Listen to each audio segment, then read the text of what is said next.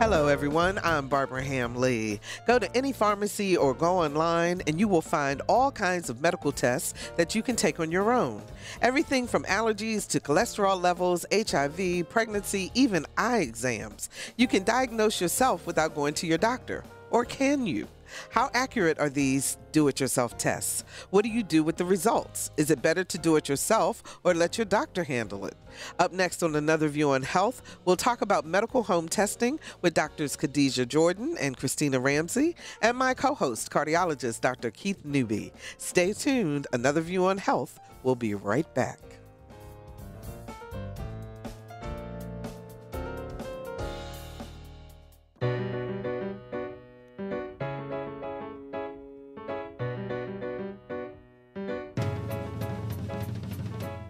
Discussing today's topics from an African American perspective, this is Another View. Hello, everyone, and welcome to Another View. I'm Barbara Ham-Lee. According to the ads, home medical tests can detect early cancers, heart disease, aneurysms, and the silent killers that are often missed in a typical exam or routine blood test. Online tests promise to make the most of your busy schedule by providing you with tests and results sometimes in just one day. They are promoted as you taking control of your health. But is that what is actually happening? Joining us to talk about it on Another View on Health today is board-certified obstetrician and gynecologist Dr. Khadijah Jordan. Hi, Khadijah. How are you? Hello. Very well. Thank you for having me, Barbara. Thanks so much for being here. On the phone joining us is Optometrist Dr. Kristina Ramsey. How are you, Kristina? I'm doing great. Thanks for having me. Thank you so much for joining us. And my co-host always for Another View on Health, Dr.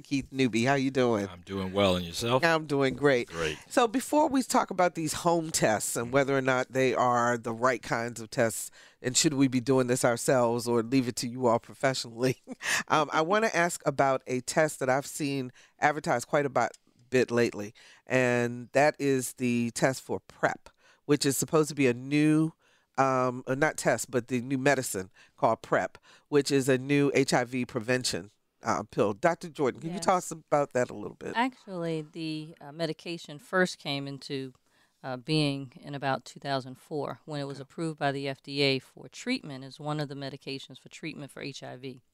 And then they found that people who were taking it who were not HIV positive actually helped prevent. So that's the PrEP, prevention or prophylaxis of HIV. And then you can also use the same medication, which is marketed by Gilead as Truvada, Truvada, and you can use it for post-exposure prophylaxis as well if you take it within 72 hours. So you can take it if you had unprotected sex, within 72 hours, you can take this to prevent HIV. Yes, well, it's marketed for people who are high risk, not just anyone. You know, it's not like a morning after pill, just for anyone, and there are a lot of side effects. So I would definitely recommend a person talking to their primary care and maybe even an infectious disease physician first before they just automatically assume that it's right for them. But the FDA recommends pre-exposure prophylactic or PrEP considerations for the following high-risk groups. One is gay or bisexual men who either have had anal sex without a condom or been diagnosed with an STD in the past 6 months. Heterosexual men or women who do not regularly use condoms during sex with partners of unknown HIV status who are at risk, and injection of illicit drugs in the last month with sharing of equipment. And then lastly, serodiscordant heterosexual and homosexual partners, meaning one partner is HIV positive and you know it. And so HIV in the Hampton Roads area is still pretty prevalent, isn't it? Yes, actually we have some statistics, and these statistics can be found on AIDSVU.org, AIDSVU.org. And 72% of people living with HIV in 2014 in our area were men, 28% women, and 69% of people living with HIV in 2014 were African American. 5% Hispanic, Latino, 29% white. And then lastly, 80% of newly diagnosed people with HIV between 2011 and 2015 were men, and 20% were women. So it is something that is still very much out there. If you've noticed riding around throughout Hampton Roads, there have been lots of billboards and advertisements asking you to check with the health department or check with your primary care physician. And if you are particularly at high risk, this might be a drug that may be helpful. And it seems to be covered if you meet the qualifications. And I was just showing you before we started that the average month cost is about $1,500. And what's interesting, in Africa, it's 20 cents for a month. Wow. And in Canada, it's $1,000. So that's another conversation about exactly. drugs. Right, Dr. Newby? Yeah. Didn't we have that conversation? We touched that last week. Well, we had our last show. The cost of medication. Absolutely, the cost. But today we're going to talk about these home tests that are just so prevalent and they're just all out there. And Dr. Ramsey, actually, Lisa was talking to us about doing this show because you were so concerned about the fact that people are actually doing their own eye exams. Yes, ma'am. Yes, ma'am. Yeah, this just recently, there's been at least one company, maybe two, that have started advertising and trying to do eye exams online. And so basically, you look at your computer, and they give you letters on the screen, and you press the button saying if it's clear, if it's blurry. But the problem is that it doesn't take into account any other health problems that could be going on in your eye. So if you're a diabetic and your sugars are high that day, and you take this test, and then you get your glasses and it's completely off, then we don't know what happened. There's no documentation about what your sugars were, what your prescription was. And so that's the problem with online eye exams, is that we're taking out the health part completely and just doing the vision. And we do all of that in the office. Mm-hmm. So the whole people do recognize, or need to recognize if they don't, that you can diagnose many other diseases based on an eye exam, correct? Exactly. And just this week, I've seen a patient with a disease that affects African Americans more permanently, sarcoidosis in the eye. And he had no idea. So there's just... what is sarcoidosis in the eye? It causes what we call candle wax drippings on the arteries and veins inside the eye. And it actually blurs his vision, causes cataracts, and is basically treated by steroids. It sounds painful, is it? Sometimes if it spreads to other areas, it can be bad, but in the eye, it just really affects your quality of life.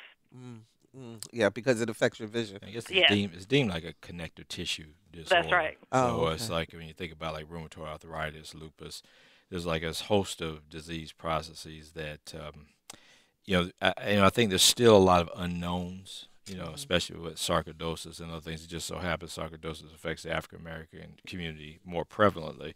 Mm-hmm. And, you may not necessarily, it's like the treatment can be challenging, and because, and again, I think to echo the sentiment, a lot of times you'll find people will try to do this self-diagnosis, but they don't have the background. We trained for years to know how to do some of this stuff, and we're still learning every day. But, we've had the background of anatomy, physiology, chemistry, so we can understand how to learn. But when if you had an economics degree or some other degree that may be expert in that area, but when you're trying to delve into self-diagnosis, and it's like anything else. I think we're bad at self-diagnosing ourselves. And we have training. So exactly. I think a lot of it is sometimes you have to take a step back. And I think there are certain tests that, my personal opinion, I think are good. If somebody has a test, say like an early cancer detection test, and it turns out to be positive, and they seek assistance, even if it turns out to be a false positive, they made the effort to go as a result of a test result. But isn't that what one of the fears is? Because if it is positive, say for instance, and they become then so afraid to move forward, that's extending the time. Well, it could, but it oftentimes may go the other way too. But regardless, say if you go and see a doc and I think we've all had patients that we've dealt with where you may tell them something that they don't necessarily want to hear, and sometimes they don't come back to us either. Avoidance is avoidance, regardless. So I think we've all shared in some of that, but the biggest fear is just knowing how to interpret this information. I think that's really what it boils down to, you know. And because and I know I would never take an online eye exam, to be honest with you, because I mean, there's so many, there's so many unknowns to that. Well, the thing I was sitting here thinking about. Okay, you said, Dr. Ramsey, if you look at the computer screen. Okay, how far away are you supposed to be from the screen? What I mean, there's a lot of variables. Lighting in the room. The lighting in the room. People set up their computers differently in terms of sizes. I mean, it just seems like there's so many things that could go wrong. What about the fundal exam? Looking at the back of the eye, looking at the blood vessels in the eye. I mean, there's so much more to an eye exam other than just the letters. Well, let me ask you this, Dr. Ramsey. What about people who purchase glasses online? I mean, I know the frame, I get the frame part because that's just a cosmetic, but what about the prescription, the lenses? Well, just to go back to the frame, though, the frame is actually very important also, because if you pick a certain type of frame and your nose structure doesn't support that frame, you don't know that because you're buying it online. And also how that frame fits on your face. Are your ears up a little bit higher than other people's? Is it going to fall back behind your ears longer? And so the frame is actually like one of the most important parts. But anyway, talking about the lenses actually in the frame, the funny thing is that there are 2,200 different types of lenses that could go into the frame, and they're made by all different manufacturers. So even though we see a clear lens, the patient doesn't know that there's all different types of measurements that need to happen. Okay, not just the PD. People always ask about the pupillary distance between the two eyes. There's actually the optical center. How does the frame sit on your eye, and where's the lens going to be? So there's all these other measurements that need to take place in order to have a good quality pair of glasses.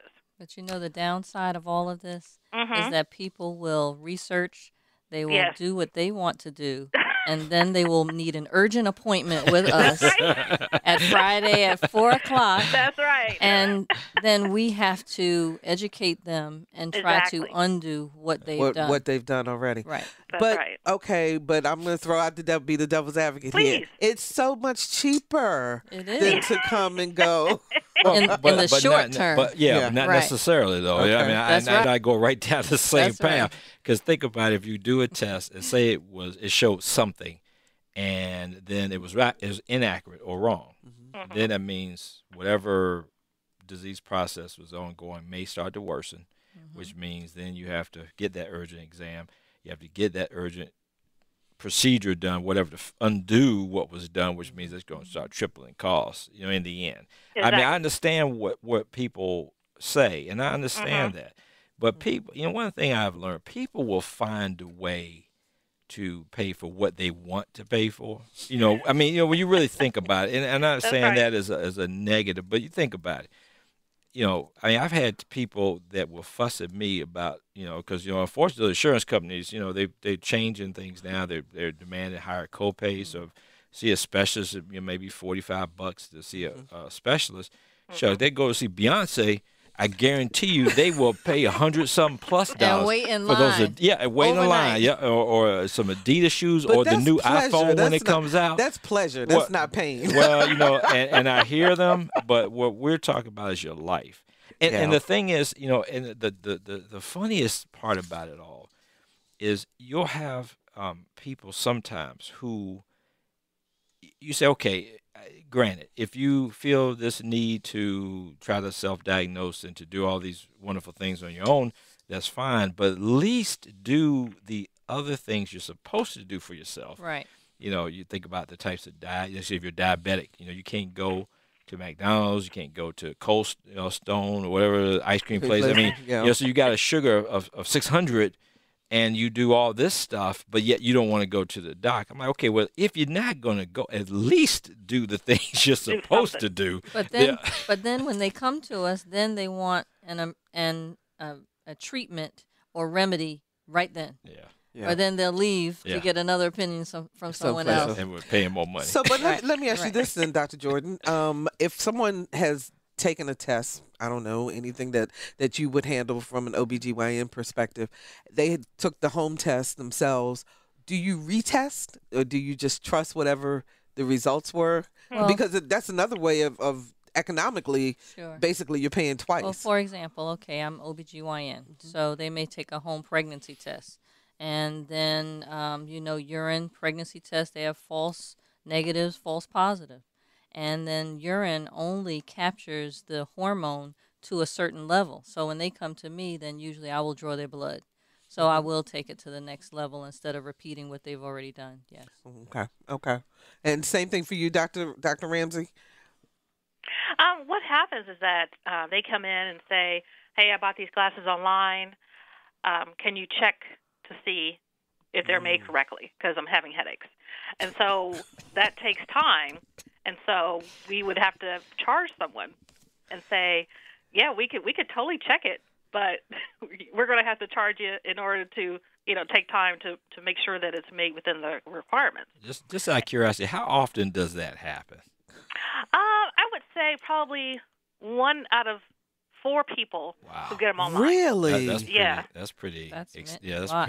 Wow. Yeah, it's about 25% online purchases aren't made correctly. That's, So that's the problem. That's like when I get folks that get like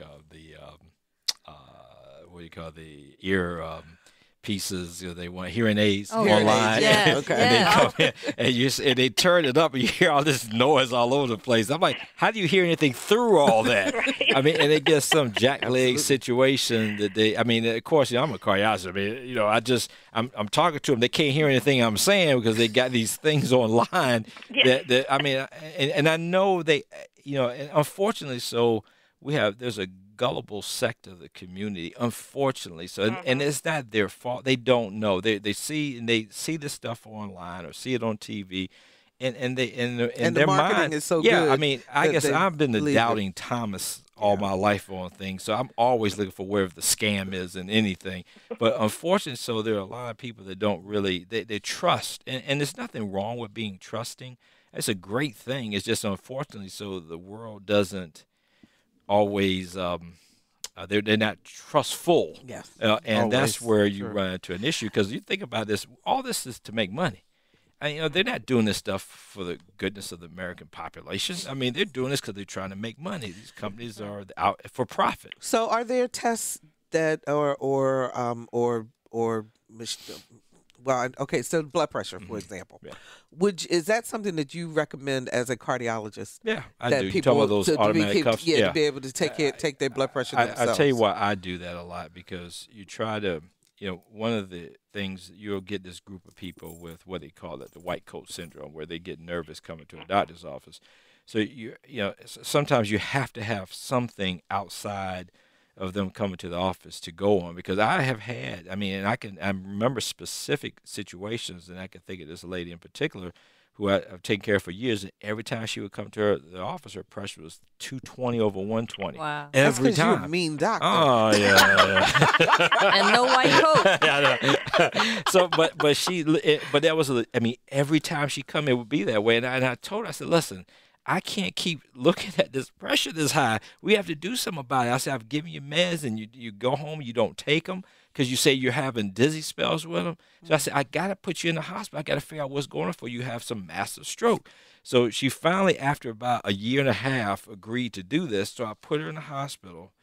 And then 2 hours later, we check her pressures, 110 over 80. Wow. I mean, literally. And Wow. I asked, I said, so you're telling me you're less nervous in the hospital than you are in my office? I said, what are you trying to say? But the legitimacy of it is in that setting, really think about it. You leave them in the room by themselves. Nobody's poking them, nothing happening, and they're watching TV. So the relaxation part comes in, and then all of a sudden you see this true pressure. So what was happening is you give them a medicine, and they go home and take it, and their pressure is 70 over 40 after they take this pill. Yeah. So they get dizzy, and they say, I can't take this, I'm about to die. And you can understand. So this, to me, helps me. Now, the way I handle pressures like this is what I oftentimes do is, if I recommend they get this automatic cuff, I say, okay, like next week, bring it by the office. Let's correlate the numbers. So we'll check it. So you check it to make sure that it's I'm working. getting numbers that I can see. And I say, and I tell them they don't need all the bells and whistles, but I do need a simple push button, and it blows itself up. I don't want them having to do all this extra or anything. I said, and I want a memory in it so I can look at what the numbers are. Now, of course, I got some of my more innovative patients that will put the cuff on their brother and they get normal readings. So when you don't even want to know. Just like a finger stick. Yep. And then my brother, who is a primary care doc, would tell me that he'll have patients. He started because he's really into diabetes, and he said he's had times where he started doing these group sessions. So he and I talked about this not too long ago, and he says he found out when he started doing group sessions, what was happening a lot of times, they would come in with these diabetic readings. They were just making the numbers up because when he would have them try to demonstrate how they would check it, they didn't know how to do it. What? So, and they didn't have any family members who's doing it, so they've been telling untruths the whole time about these numbers, so they were just making them up. Wow. And so you run into that scenario, too. Patients can be a little interesting at times. But, I found that 1 in 20 searches on Google are for health.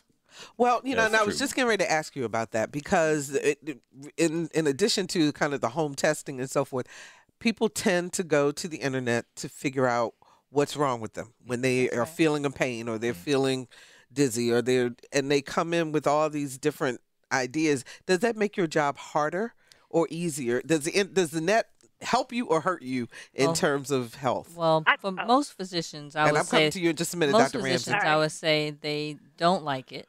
For me, I do like them to bring the information, not to internalize it, but let's have a conversation. I like the patients educated, so at least I'm starting from somewhere.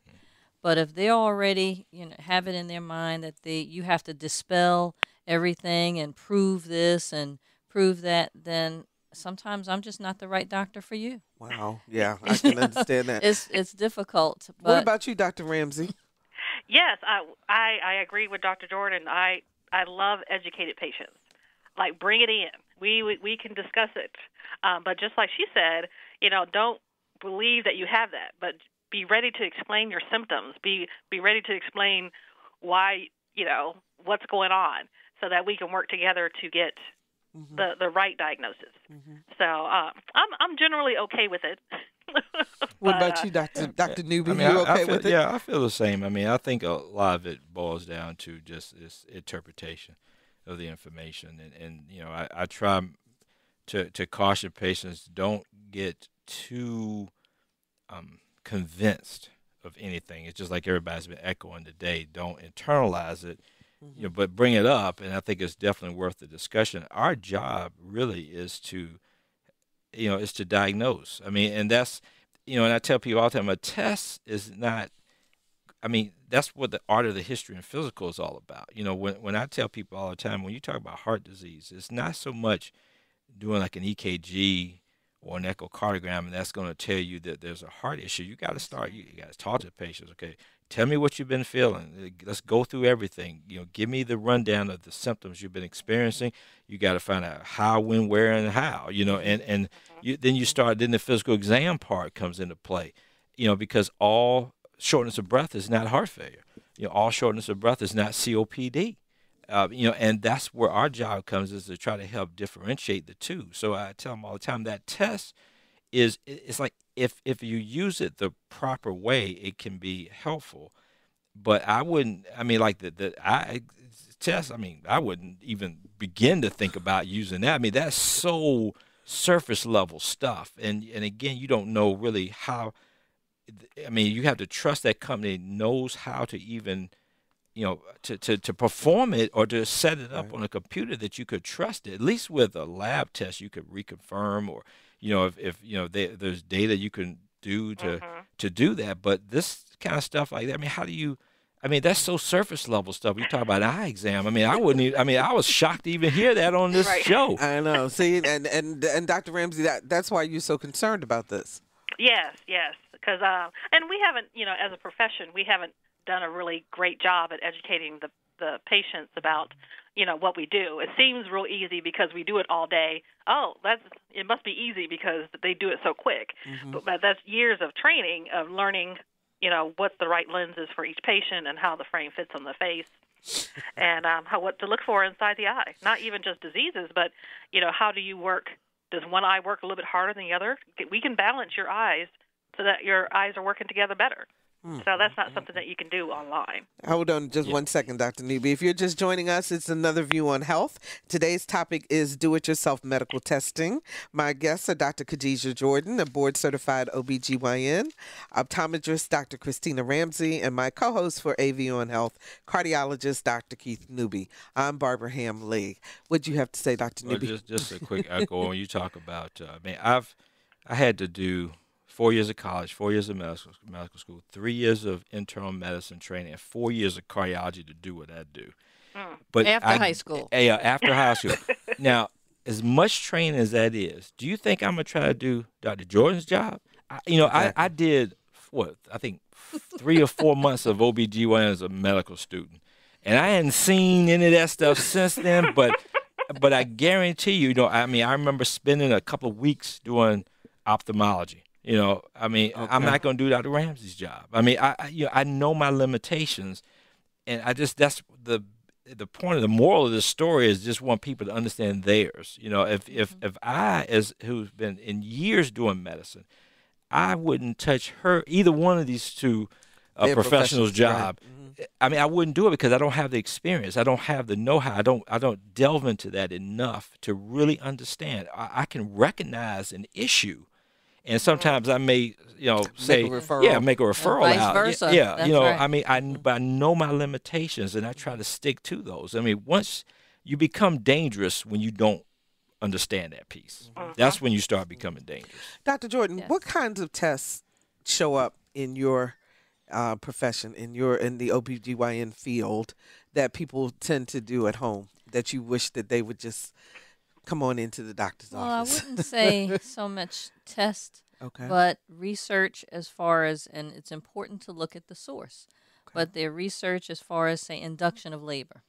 Our practice, once you hit 39 weeks of pregnancy, we offer induction of labor where we put you into the hospital, and this is close to your due date. We're not talking about taking a month off, but we try to help prevent the patient from going past the due date because that brings with it so many more complications, oligohydramnios, where the fluid dries up, the baby continues to grow and is bigger. You have more tears and all of that down below, increased risk for C-section. So that's our motive. We're not doing it because I want to come on the radio or because I want to play golf. We're doing it to help prevent a problem. But if you look online, you always see in many sites that induction of labor always leads to C-section. For our practice, that is not true. If you don't do anything in 3 days, then I'll send you home. If the baby's fine and you're fine. It may not have been time. That's right. So that, even with induction, we use medications first to soften the cervix. And I give an example of to patients who are apprehensive that they may have so many different carpenters that they've seen or worked with before. All the carpenters go to the same hardware store to get the wood, but how they use those ingredients is what makes the difference. And so all of the doctors have Pitocin available. We have the ripening agents, but how we use it. And so in our practice, we are very gradual and try to mimic the natural process. But if you look online, Pitocin, which is the same as your natural oxytocin, it hurts more than regular spontaneous labor. And that's not true. Yogurt on tampons. How about that? What? Oh, anybody heard about that one? What are you talking about? Sorry, Dr. Newby. I had to go there at least once. No, but I need an explanation of that. Is that supposed to make it easier for insertion? No. What? Now, What is that about? I was switching to something else for treatment for vaginal yeast infection. Yogurt on a tampon. Seriously? Yeah. Oh, Wow. well, I don't prescribe that. Seriously, that's people do that. That's what you find online. That's is what right. she's saying. That's right. Even just that natural remedies have less or no side effects compared to a prescription. So when we talk about hormone replacement therapy and we talk about estrogen, I always start with the natural first, whether exercise, get rid of the caffeine, make sure you're not smoking. And then, if we want to add yams, which is a natural estrogen, or raspberry tea, or just some other things, those things can be dangerous because you can't quantify it. compared to a prescription, where the American Congress of OBGYN does prefer a prescription rather than bioidentical hormones, which are not standardized, as well as over-the-counter. Black cohosh, we've heard all of these things. You just don't know how much. And those things, they are still estrogens and can still cause problems. Is that why a lot of the natural herbs and so forth aren't approved by the FDA in terms of treatment because you don't know how much you need to take? Well, that's one of the reasons. But just vitamins aren't FDA quote approved. I tell you. So, Dr. Ramsey, what besides that's not besides, because that's a big deal. I'm still having trouble with this eye exam thing. But what else in your practice do you see people doing on their own that you would wish that they would come to see you instead? Well, the big thing, and this is also online natural remedy, is baby's milk in the eye for conjunctivitis. Not baby's milk, the mother's milk. Breast milk. Yeah, breast milk. Thank you. I'm not a mom, so so that they start putting that in their eye to try to get rid of either the viral conjunctivitis or bacterial conjunctivitis, and then it comes back worse because you're spreading pink eye. Exactly. It's not, you're not doing anything to it.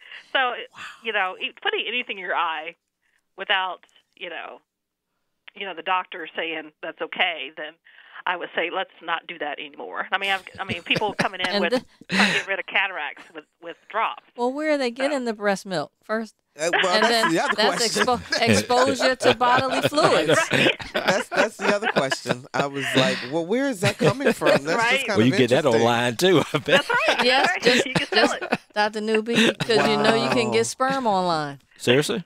Really? I knew Yes. that. What's wrong with you, doctors? I know. Okay. I tell you, I'm speechless. That's hard for me to ever be. Well, when you made a comment earlier about the FDA regulations, the issue really becomes with, and I get this of people. I have folks that will come and just also say they stopped all their meds because they want to do it all natural. Yeah, because Joe Blow down the street told them these meds gonna kill them, and they all these natural herbs, natural. And I always ask them, I said, how much do you spend for all this stuff, which is typically a heck of a lot more than you think. The prescriptions. Wow. Yeah, well, in certain circumstances that'll be. Yeah. And I asked them, well, firstly, how you know this works? I mean, and say I'm me, can be condescending when I'm ready to be. I try not to be, but sometimes they bring it out in you. But I always ask that question: how do you know that this is going to work? They said, because it's natural. I said, but you taking a pill. What about that pill is natural? If you came here with some bark and you were eating it off of a tree, I said, okay, I'm with you on that one. But that's right. I said, but you're taking a pill. How do you know what's in that pill? They still had to go to a warehouse. Yeah, exactly. I said, so how do you know what's in that? Just because I put that on the bottle don't make it so. I said, I can put gas on this water bottle right here. That don't mean you put it in your car is going to run. I mean, I said, how do you know that it works? I said, at least we have data behind me. We can sit down. We can debate all day long about the validity of the data, but at least that is a study, and it's randomized, data. But doctors, and all three of you can respond to this, but you all get a reputation of always prescribing pills. That if something is wrong, here's a pill to fix it. Let's move on. First of all, is that a fair assessment? And then second of all, how do you counteract that? Because you're basically trying to help that patient. I'll start with you, Dr. Well, Dr. I will definitely Jordan. say it's not fair because all of us don't practice the same. As I previously mentioned before you even asked this question, I talked about how important it is to start with natural options first. So, but when patients they come in with their preconceived notions or ideas about you, and then sometimes, like Dr. Newby said, the conversation can go downhill. But for our office, we try to not go to medications first. And actually then patients who, it's almost like going for a cold. We all know that an upper respiratory infection That's from right. a virus There is no prescription, but everybody wants a Z-Pack. Everyone wants a Z-Pack, some penicillin, some Keflex, anything. So they at least even from the OBGYN, so they don't have to go to their primary care. So then I'm explaining to them what is the treatment. The treatment is to try to make yourself as healthy as possible. Let's work on your immunity. Let's do this, this, and this. And a lot of people don't want to hear that because if they're coming and they're paying a copay, they expect to leave with a prescription. Mm-hmm.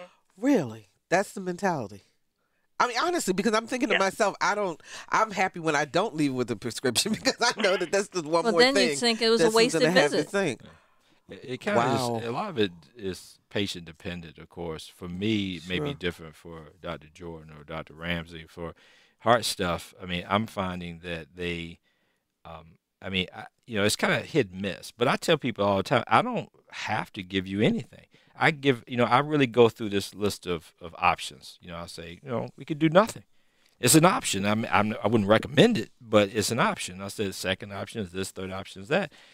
But I tell them all the same thing. I say, if you come to me, if you're 100 pounds overweight and you're eating whatever you want to eat and you have hypertension and diabetes and is leading to some kind of heart problem, I say, listen, this is the standard first thing is X, weight loss, dietary restraint, blah, blah, blah. I say, and you can oftentimes reverse it, but you got to commit yourself to it and do it.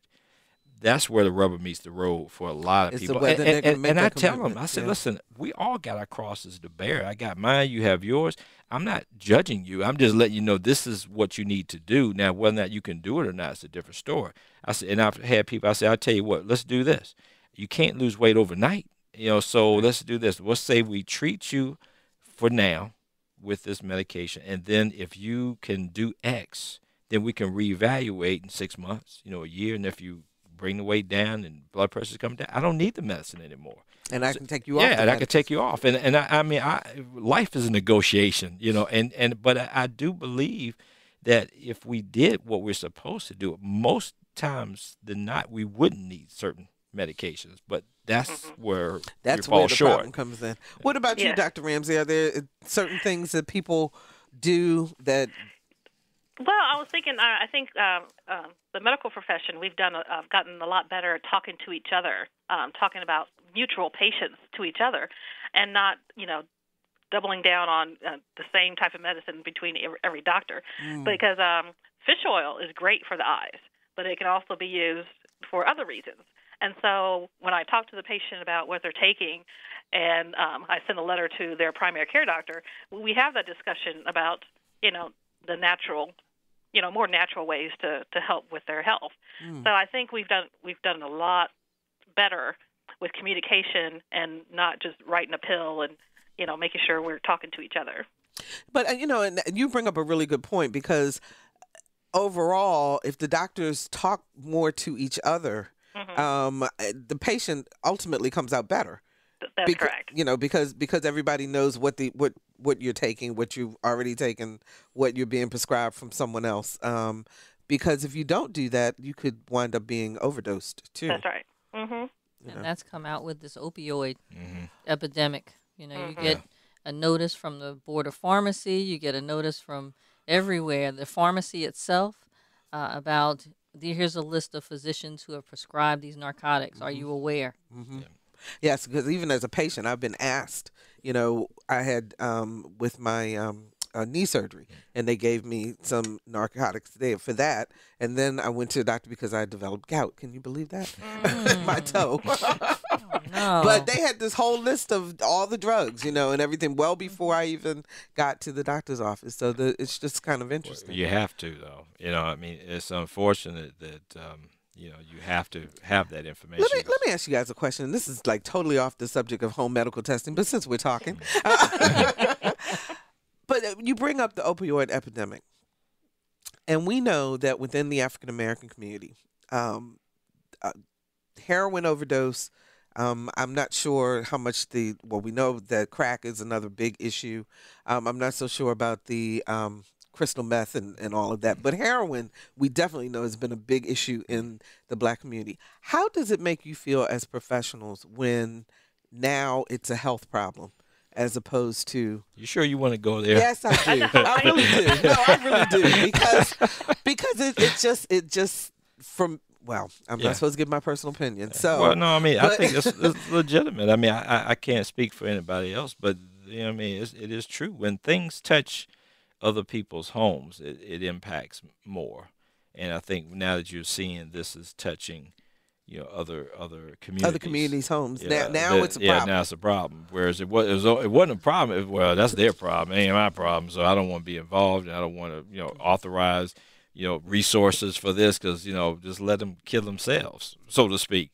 And it's a shame, and I shouldn't say this. I may get in trouble for this, but I get joked on. One of my favorite movies of all time was The Godfather. I love that movie. I've watched it. So do I. Yeah, there was a scene in there when Marlon Brando and all the the mafia bosses yes. were, and they were talking and they were trying to make this peace between Marlon Brando and one of the other mafia dons, and there was a comment made when they wanted to bring drugs in, and Marlon Brando thought it was a dirty business and was going to get everybody in trouble, which it ultimately did. Mm-hmm. But one of them said, and I quote, said, "We're going to keep in our community, we're going to keep it among the dark people, the colors. They're animals anyway. Let them lose their souls." So when you really think about it, and you hear the thought process on how people perceive that, they say, okay, we're going to keep it as long as it stays in this community, we're okay. Because, we didn't worry about them. Right. But when it came into a different community, all of a sudden now it's a major issue. And I tend to stay out of some of those political discussions because, we can go round robin all day long. And I get in these arguments with people, Republican, Democrat, current president, prior president, and we get into all these major discussions about that. And I know in my mind, I'm not going to convince you and you're not going to convince me. So why am I continuing to argue this point? But you find with that particular issue, you find that is really what it all boils down to in my mind. And you can chime in on that. We all know, just statistically, we know that this is not new. Yeah. That's a fact. Yep. Well, now that it has a medical bent, a title now. or a health title as opposed to a criminal title, do we think that this is going to bring more resources to the African American community in terms of fixing it, or not? It's going to be an African American community. It's going to be more resources delivered, but where is going to be the question. I mean, and I would be curious to see how that's divided. But I tell you, I always say follow the money. You see where things really go. I mean, I'd be curious to see, but that's my thought behind it. I think there's going to be certain places going to get tons of resources. Other places, I'm not so sure. What about you, Dr. Ramsey? Well, I've tried not to prescribe any narcotics anymore. But yeah, it definitely it hurts. I saw it must have been the cover of Washington Post, and it was talking about the epidemic. And I'm like, where was this, 10, 15 years ago when we were having a different epidemic? So it just hurts a little bit that now it's a problem. Now it's something we need to solve. And not only that, Go ahead, Dr. but Jordan. you talk about crystal meth and then crack or heroin. However it's being used, they have different sentences for people in prison. That's another conversation maybe for another day. Yeah, I know, and that's what I'm saying. I mean, I've always been just a realist with things, and sometimes that's why I know I could never. People used to ask me all the time, "When you running for something?" I ain't running for anything. I'm right where I want to be. I love medicine; it's what I do for a living. But I like being involved with things. But the hypocrisy of things, and you listen to people. That word deflection has become really a prominent term these days, and I'm always very real about things. If I'm going to be a hypocrite, I'm going to tell you I'm being a hypocrite. I'm not going to front on that. Well, I say, yeah, I'm being a hypocrite right now because I want to be. I mean, but folks, just a lot of times I'm saying people don't see. It's either they don't see it. Or don't want to see it. But it's really unfortunate that that we still have a lot of that in this country, and it seems more now than it's in my lifetime than it did even. I want to ask the two female doctors because you and I talked about this on a previous show. In terms of your professions, do you see more or fewer people becoming OBGYNs or becoming optometrists?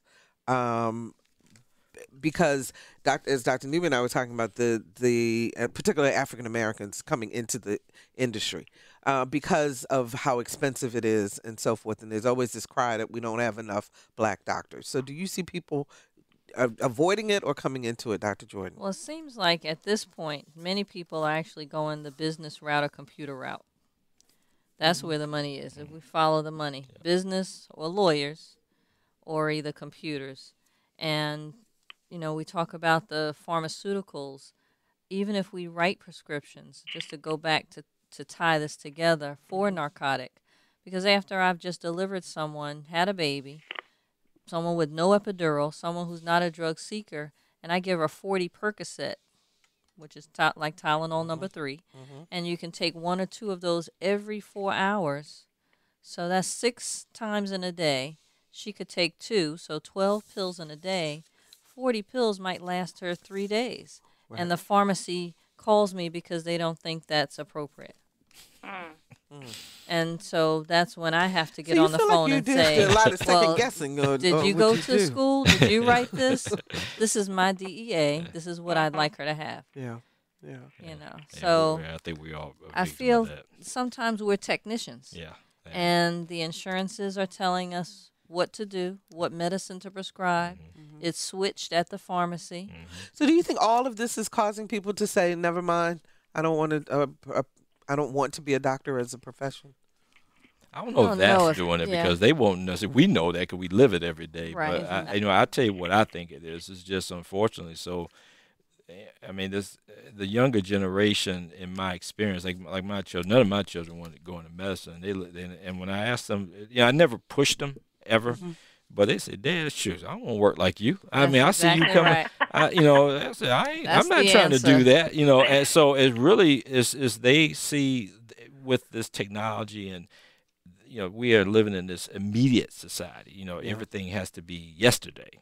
So when you look at a profession where you have to spend years of training, I mean, I have no regrets. 0 regrets on what I've done in my life. I mean, I love what I do. I mean, this was meant for me. But everybody doesn't feel that way. I just tell people all the time, you do it because you're the love of medicine. Don't do it because you're trying to get rich. That's not going to happen. Right. I mean, it's not, because a lot of people may think we make a ton of money. They haven't seen our expense accounts. Yeah. I mean, it costs a lot of money to run a practice. To run your own practice. Yeah, it costs a ton of money. So, go ahead, Dr. Ramsey. Yeah. Yeah, well, we're actually seeing something a little bit different in optometry, where the average student is actually now a female, where optometry used to be 90% male. Now it's almost 60% female of the graduating students coming out. But we're still struggling with minority representation in optometry schools. So, and also optometrists in underserved areas. So we actually need more optometrists, and they're and women are going into it, but we're not seeing it in the western part of Virginia, or in areas where they don't have any eye care whatsoever. So. The same thing with cardiology too, and probably I can't speak to OB/GYN, but we don't see you won't find as many minorities going into cardiology or any of the subspecialties. Or just period, you just don't see people going to medicine. Period. And the other thing though we hadn't touched on is how much it costs to go to medical school. I mean, compared to when I went, it's like double. But I mean, I understand it's double now, but isn't that also based on today's dollars? I mean, wasn't it expensive for you to go to school? Yeah, it was expensive for me to go to school, but again, you think about the because you got to repay all this back, and like the salaries are going down. I mean, like there are some specialties or like primary care where you have like a hospital practice may say I'm going to hire these primary care docs, I'm going to pay them a ton of money, but that's not going to last so long. You can't rob Peter to pay Paul, but so long. If you're not making it the money that it costs them to have you, they're going to lose. The honeymoon period is going to end. That's the carrot. Yeah, that's the carrot to get you in, but the honeymoon period is going to end pretty quick. And with the reimbursements steadily decreasing, I mean, it's hard to say, okay, the dollars may be different, but it's like the expense is going up, but the income is kind of going down. So the math doesn't make sense after a while. Does it concern you then if we're losing African American doctors? that from a patient's perspective, an African-American patient, or for our community in general, if we have fewer doctors, does it concern you about the level of care? Because there are certain things culturally that are different that you all as African-American doctors are, I would believe, more attuned to, or maybe more attuned to, than maybe a doctor who it does not necessarily treat a lot of black patients. Well, what do you think, Dr. Jordan? For OBGYN, at least right now, even the physicians who are out working in, I would say, our generation, they're stopping the obstetrics. It's not worth it for some people. I'm just like Dr. Newby. I enjoy what I do. I can stay up for 2 days. If I'm delivering that epinephrine, I can jump up and get to the hospital and deliver a baby by vaginal C-section and then take 5 minutes and take a nap. So I enjoy that. But the people who are coming out even today, they do not have the same hours that when we were in school, you were, say, in your residency and you were there straight so many hours. Now there are requirements that they have to get so much rest or time off. So that cuts into the learning time or the operating time, the surgical time. So then when they come out, and you mentioned that they're expecting these exorbitant amount of salaries, but then they bring less to the table. Yeah, and they bring no patients. No. I'm 100% with you on that one. I think, to me, the worst mistake I think they made in medicine was cutting those resident hours, to me personally. I mean, because medicine is not 9 to 5. It's not. I don't care how you shape it up. People are not going to always get sick when you think they should. I mean, it just doesn't work that way. And and you have to learn how to deal with stressful situations.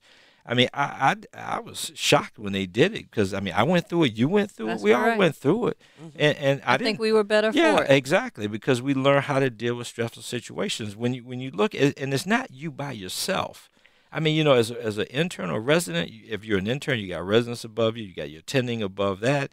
I mean, yes, you may be tired when you make some decisions, but that's why we have a team approach.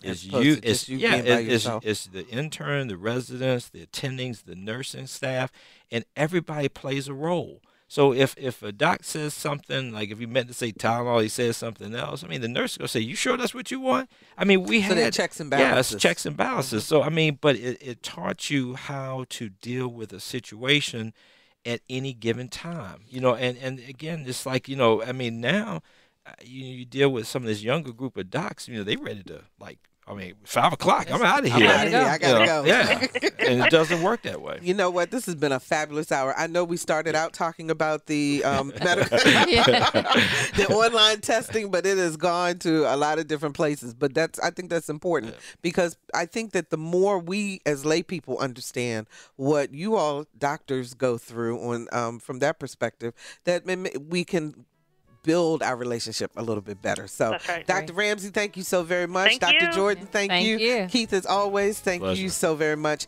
And thank you for listening to Another View today. Please go to our website, anotherviewradio.org, and download the podcast. You can find us on iTunes, at WHRO.org, or wherever you find your podcast for your listening pleasure. Our theme music was composed and performed by Jay Sennett. Lisa Godley is our show producer. Victor Bowen is our audio engineer. And Trey Watson is our Another View intern. I'm Barbara Ham Lee. Thank you so very much for listening to Another View.